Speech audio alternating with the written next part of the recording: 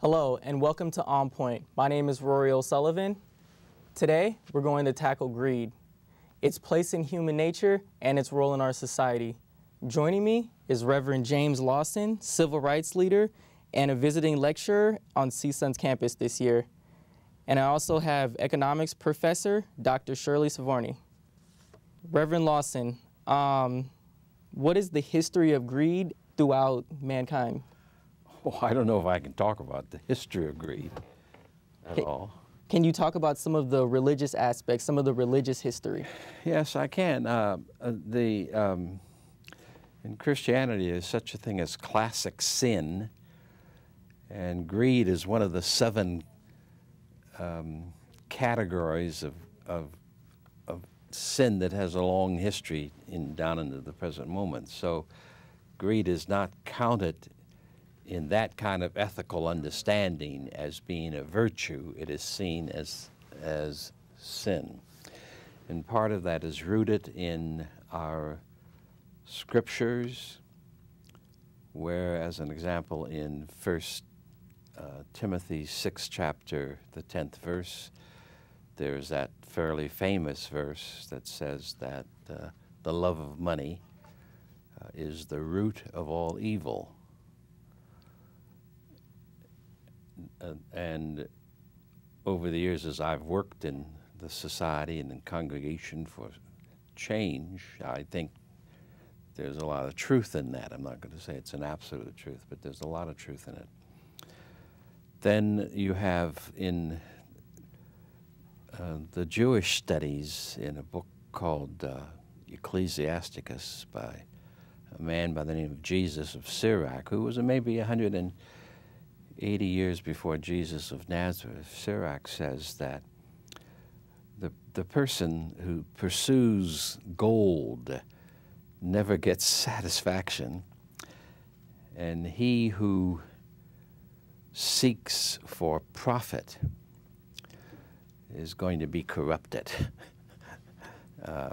Something like that. But the point is that we, ethically and religiously, we do not see greed as a plus. So I guess the next question would be, where is the limit supposed to be? How do you put a limit? On personal wealth. Where should the limit be on personal wealth, on personal gain? I mean, there is no limit, is there? J. Paul Getty, who was once the richest man in the world, who was getting something like $250 or $60 million a day profit in the sort of zenith of his life, was asked by a reporter, when do you have enough? And I think Paul Getty said more. So where do you? He already had more than he could ever spend, and more than was necessary for family, more than was necessary for investments. He already had vastly more than that. So when do you get enough? And some elements, it seems to me, today in our economy talk as though the accumulation of wealth and the concomitant power is a legitimate goal. I do not see that, but there are people who do. I guess, Dr. Svorny, I want to get you in here. First, do you feel that greed actually exists? That greed exists? Yes. I do think that greed exists. So I guess, who should set the limits? Because Reverend Lawson said that the government should set limits. Who do you feel should set the limits, and where should those limits be set? I don't think greed is a bad thing. I think it can be a bad thing, but it can be a really powerful force for bringing people out of poverty. And so it may be a matter of semantics to say that something is greed or something is just self-motivation to feed your family.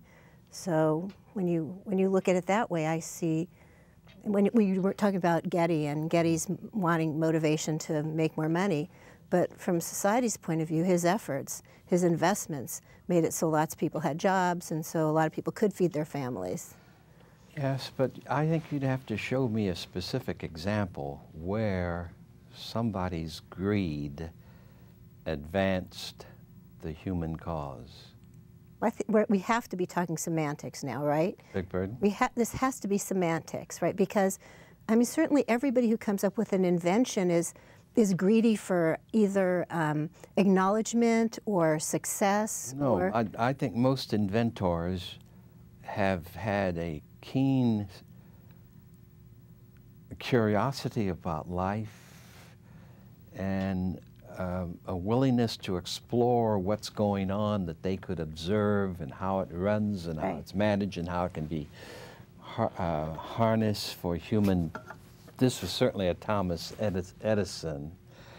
This certainly is part of the reason scientists in the last 30 years have been able to unravel the whole genetic scheme of life for us.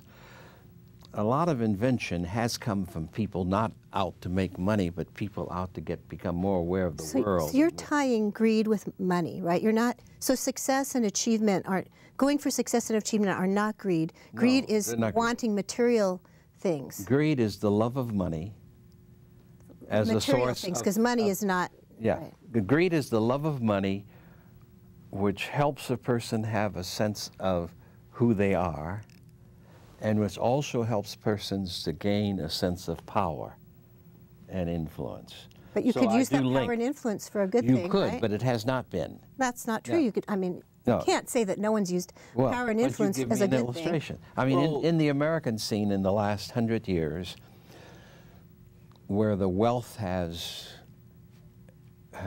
just grown beyond imagination, and the inequality between the wealthy and the poverty, the inequity gaps have increased, and many folk have pointed that out.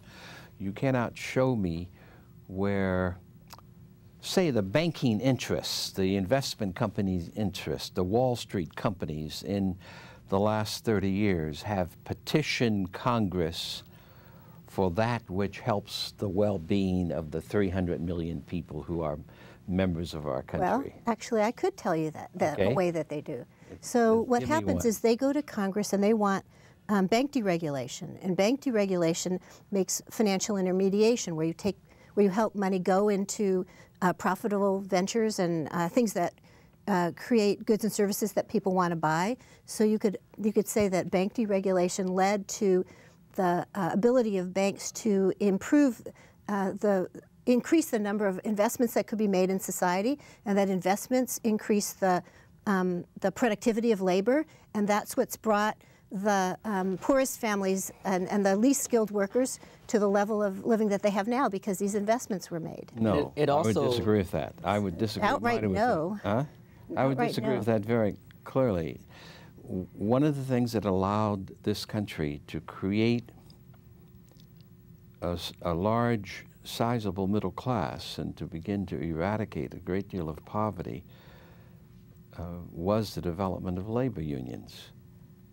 The labor unions that lifted salaries at 1910 from 10 cents an hour for making shoes to $7 an hour. It took them a long time, but that's what allowed many, many people to acquire a kind of a middle class income and to acquire property and send their kids to school. I grew up in the... Can I address that issue first? Yes, right. There's no way the firms could have paid them that much if their productivity hadn't grown over that time.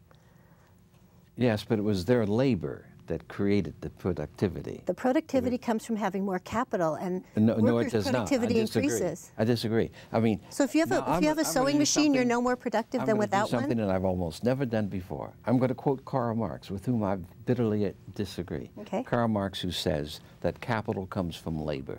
It comes from working.